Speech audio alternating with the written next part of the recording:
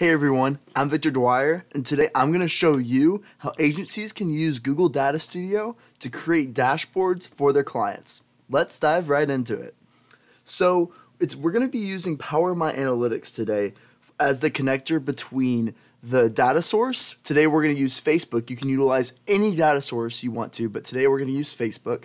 Facebook is going to send that data to Power My Analytics, and Power My Analytics is going to send that data over to Google Data Studio. So that's that process that's going to work. You can create a free trial for the account and you'll be able to dive in. I recommend using that same Google account that you're going to utilize for everything that you're going to use for your Google Data Studio account, just to make your life easier for the long run. So once you create your account and you're in the back end, it'll look something similar to this. And you'll be able to add members, you'll be able to go through that process to add more agency members and things like that. You're not going to want to add clients directly to this account, just to give you a heads up. This is something that we're going to go through in a couple minutes.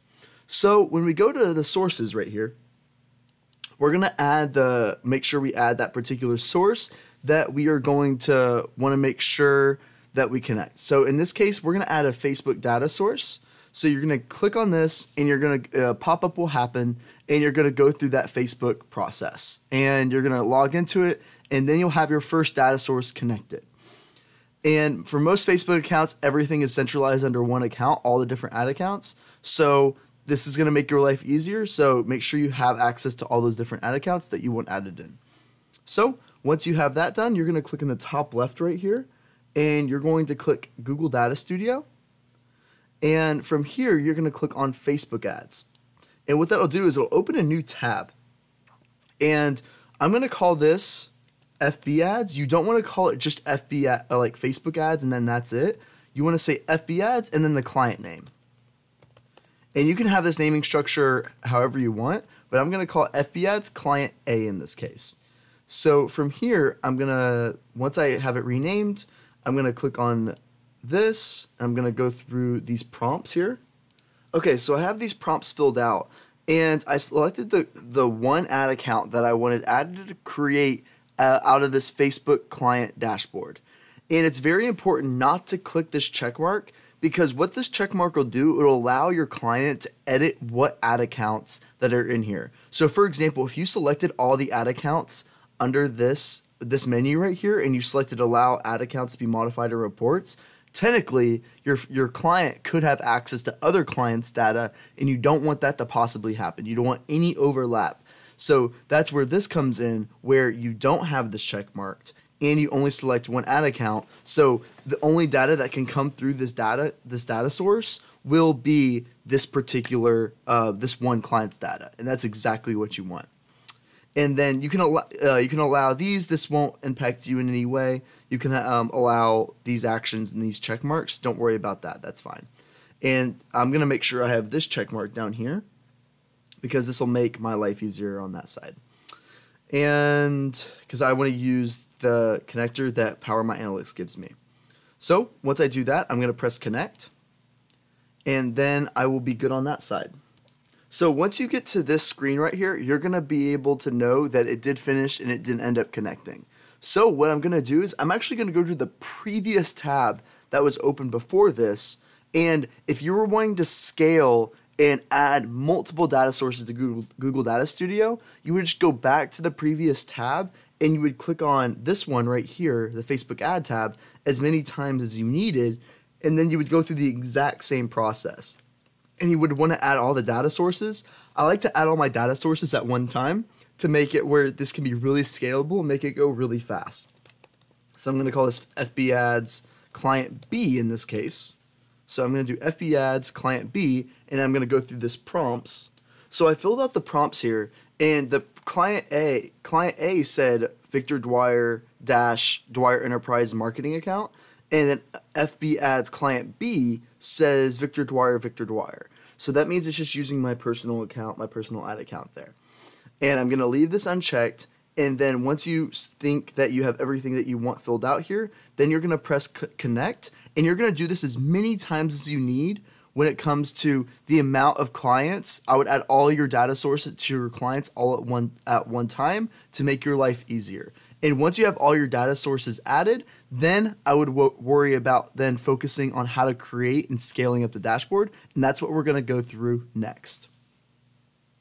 So if you are wanting to utilize some type of template, use your own or start from scratch, it doesn't matter what you end up using as long as you have some sort of template to kind of help scale. I'm going to use the Power My Analytics template. They do a really good job on their Facebook ad dashboard. So I'm going to use their template today and kind of scale that out. You're welcome to use your own template. It's 100% up to you. A lot of agencies like to have their own. And I'm going to show this will work across all different types of accounts. So you'll be able to utilize this, no problem. So we're going to pretend that this is our master template. Everything that we want in our Facebook ads dashboard, this is going to be our template that we're going to utilize today. And this is going to be something that everything we want all in one place. So I'm going to click in the top right up here and I'm going to press make a copy. So this is where a lot of people get messed up, is where they go ahead and just copy a report when the data source is either unknown, or they'll use a generalized data source with like just Facebook ads and they won't put client names at the end. And that's where things get really messy. But that's why we have everything added in the particular way we did to make your life easier within this process. So I'm going to select my particular client account right here. So for this dashboard, I'm going to call this Facebook Ads Client A. This is the data source that it's going to be pulling in. So when I press copy report, it's only going to be utilizing that data from client A. And it will never pull in the data from client B as long as I don't have any crossover there. So meaning that as long as that check mark, that box I never check marked, that data will never cross over. And this will only be client A's data. And I'll be able to press edit right here. And I'll be able to say client A, Facebook ads dashboard, and it will be able to pull in that data and be able to work just fine. And that's going to be the way to create client A's first dashboard. And you'll be able to share the actual report with them. So you'll be able to press share here and you'll be able to make it where they can view it at any time. And you can also make it where you can schedule an email delivery for that specific client. And that will be easily done. And to go back to the previous tab, you'll be able to go back to this tab right here and where your template was, and go back to where it says make a copy, and then you would select client B right here, and now we have client B selected, and you'll be able to easily select that, and then you'll press copy report here now. And you'll be able to create all these dashboards for each specific client, and you'll be able to do it really, really quickly from this point on.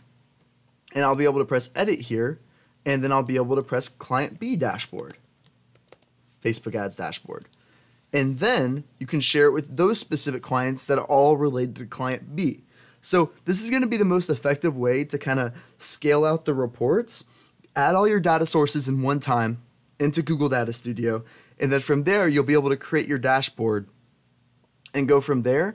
And I recommend having one centralized template. Make sure you have everything you want edited in that template, because after that point, you're going to have to edit every single client dashboard. So I highly, highly recommend making it where you edit all your dashboard and make sure the template is perfect before duplicating them all. But this is going to be the process that you would go through to add all your data sources for all your clients, make sure they're separated, and then how to make each specific client dashboard. And you'll be able to customize it per particular client and share it for each client. So that's going to be the best way that agencies can use Google Data Studio to kind of help create their client-specific dashboards. This is Power My Analytics. Let me know if you have any questions in the comments below, and we'll be happy to help. Thanks.